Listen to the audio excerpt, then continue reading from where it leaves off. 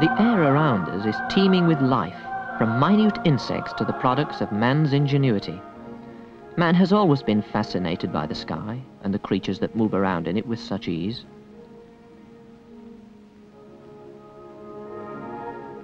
Dragonflies are beautiful insects with brilliant body colours and shining wings.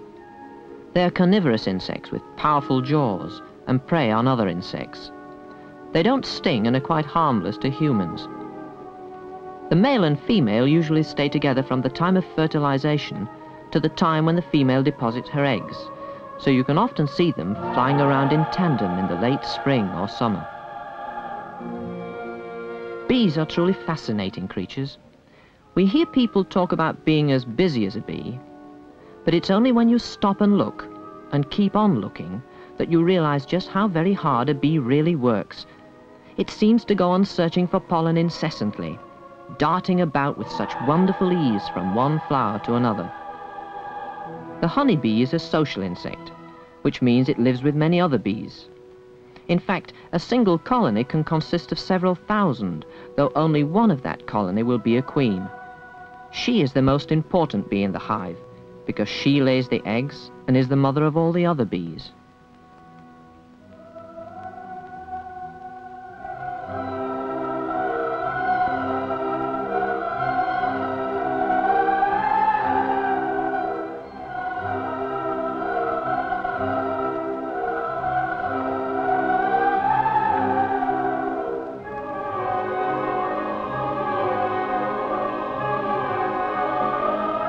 Before I made this film, I had always imagined butterflies flew slowly and lazily in the warm air of summer.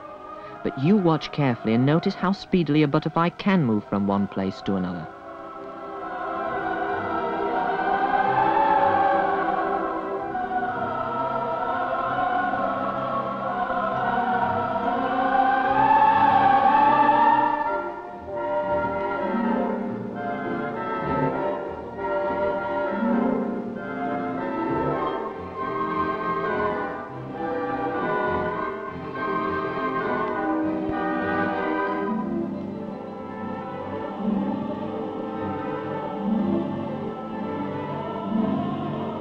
More than any other flying creature, the bird has surely been of greatest interest and frustration to man.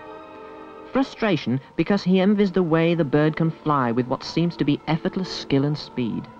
He envies its ability to fly to great heights, to glide, to hover, to swoop, and just to be there in the sky.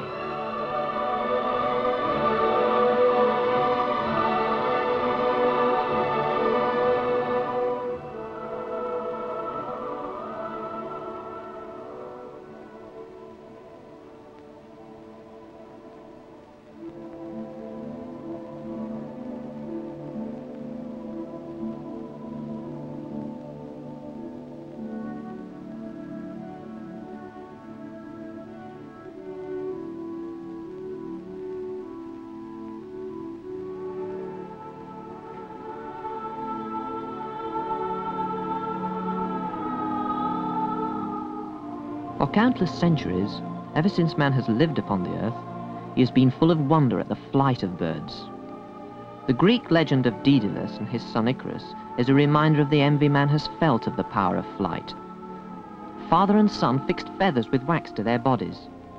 Icarus, the legend goes on, was too ambitious and flew too near the sun. The wax melted and he plummeted down to earth to his death. Ballooning was one of the first aerial exploits man attempted successfully. In 1783, the French Montgolfier brothers built a most impressive, colourful balloon, filled it with hot air, and up it rose, eventually falling to earth 2 miles away. In the same year, they tried again, using a duck, rooster, and a sheep as the first passengers to fly.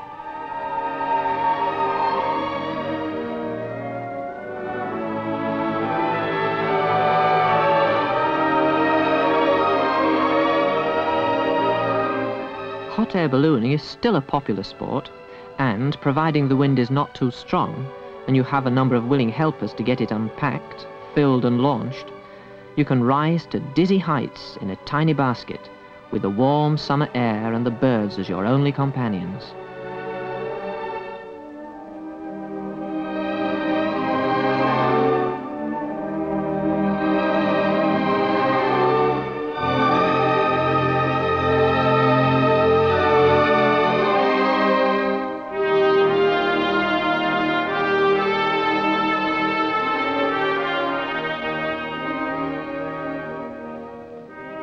Progress from the early days of ballooning to powered flight was very slow, and it wasn't until 1903 that this was achieved by Orville and Wilbur Wright in the USA. The early aeroplanes were very flimsy in construction and needed great skill and nerve to operate them. 6 years later, Louis Blériot made the first flight over the sea by crossing the English Channel from Calais to Dover. He made the crossing in 37 minutes, and at no time was he more than 100 feet above the water. Man was now marveling at his ingenuity in being able to join the birds. Progress in aircraft design increased rapidly, and man wasn't content solely to be able to fly, and soon found how valuable it was to be able to use his invention in warfare. The early fighter plane had one gun, but, as we know, this increased, and soon he had devised huge bombs which could be dropped from safe heights. Now he too could climb high. He too could swoop, and he could even hover, but more about that later. An Englishman by the name of Sir George Cayley had made a glider which carried a boy in 1852. One of the greatest gliding aviators was the German Otto Lilienthal, who experimented successfully with this form of flight for 5 years until he was killed in 1896. As with ballooning, gliding is an exciting and exhilarating experience. Unlike the hot air balloon, the glider has a great degree of control and can be maneuvered successfully by the pilot irrespective of the wind. Some gliders become airborne by a stationary winch catapulting them into the air, but it's more common to see a small tug aircraft like this one pulling the glider up to the desired height.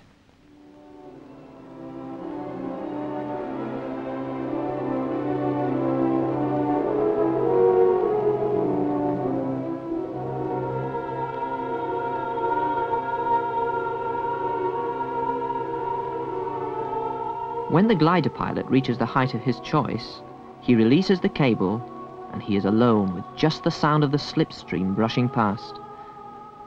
Now he will gradually descend, maybe taking about 15 minutes or more to do so. But if he wished to climb, he would circle around trying to find warm air, or a thermal as it's called, which would lift him higher. Trying to describe the wonderful feeling of literally floating in space with 2,000 feet of nothingness supporting you is almost impossible, because you have to experience it to know what it's really like. Look at the main roads. They just look like narrow strips of dirty ribbon with insects of various sizes moving along them.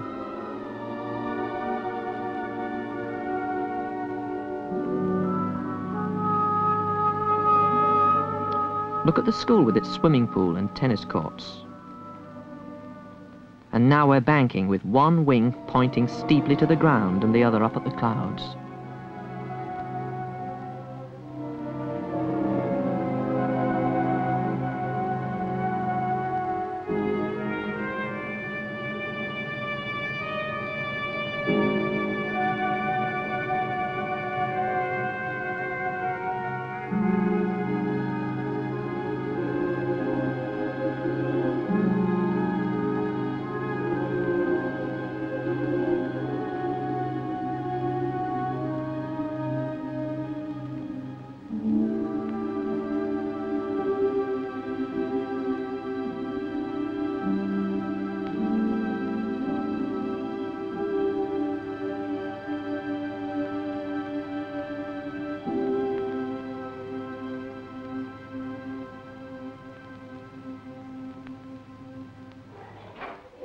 The airship was developed from the balloon at the beginning of this century.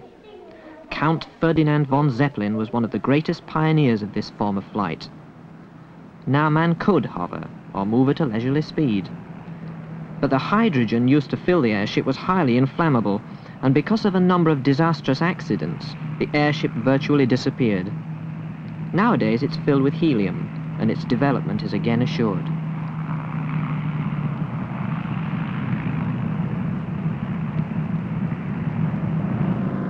The next important development in hovering came with the helicopter. And today we have a supersonic jet, the Harrier, which has the same capabilities of the helicopter, but is over 8 times faster.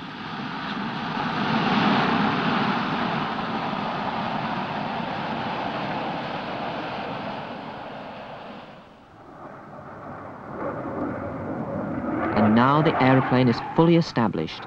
Jet engines have enabled man to travel faster than the speed of sound. So, in less than 70 years, man has more than competed with the birds.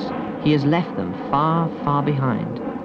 He can fly higher and faster, but his heart is still with them, watching them, imitating them, still envious of them.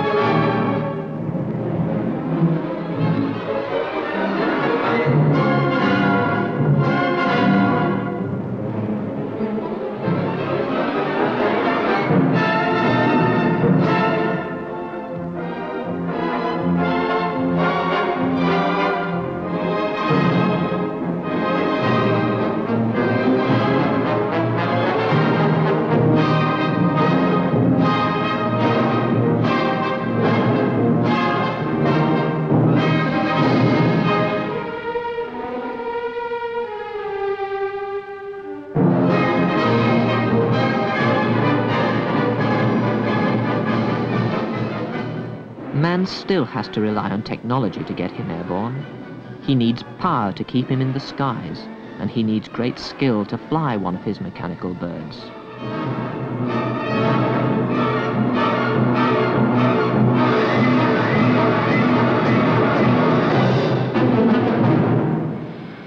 Yet, skilled or not, he can ride high above the clouds and look down on the birds.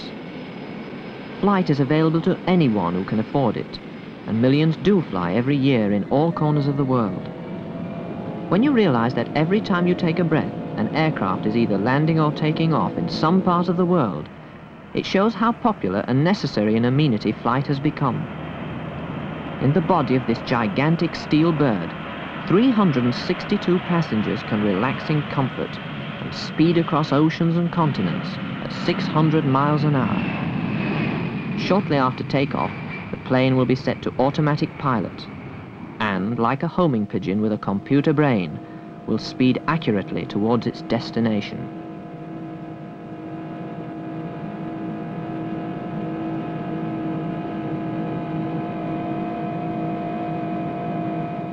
Passengers will eat and drink, talk or read, sit or sleep, listen to music or watch a film whilst the Earth rushes by, 35,000 feet below.